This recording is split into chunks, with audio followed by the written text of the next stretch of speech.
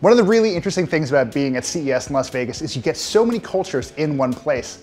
We're at Caesar's Palace right now, and we're kind of getting a sense of how people with different cultural backgrounds are going to be able to communicate better thanks to a new update for Google Smart Displays.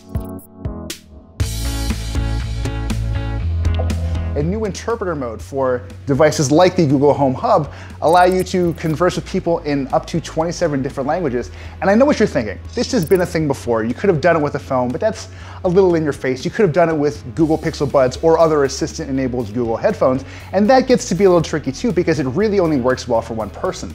The beauty of the experience on a smart display is that not only do you get to hear it and get everyone involved into the conversation, you get these really slick verbal translations on screen as well. So if there's any ambiguity as to what you're saying, that should clear it up, or that's the idea anyway. We tried it out with a few different languages. My colleague Shalene is very fond of Mandarin, and my Mandarin is very bad, but she managed to have a pretty fruitful conversation with a concierge behind the desk here who spoke only English. Good evening, how may I assist you?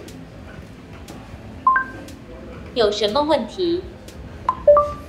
请问你们这边早餐是不是免费的？ Will your breakfast here be free? Are you a 7-star member? 你是7星级会员吗？是，什么是7星级会员哦？是不是很贵？ What is a 7-star member? I am not very expensive.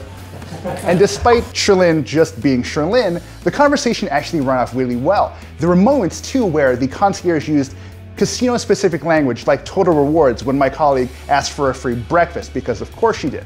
And the Home Hub actually understood that, hey, total rewards is a thing in this context, 7-star is a thing too, let's render these in a way that makes sense given the flow of the conversation that's actually happening here. What's also really interesting is the fact that you don't have to do this just from one language into English. We actually got, and this is the craziest thing, we actually got a very brief, if somewhat stilted conversation going on between someone speaking German and someone speaking Mandarin.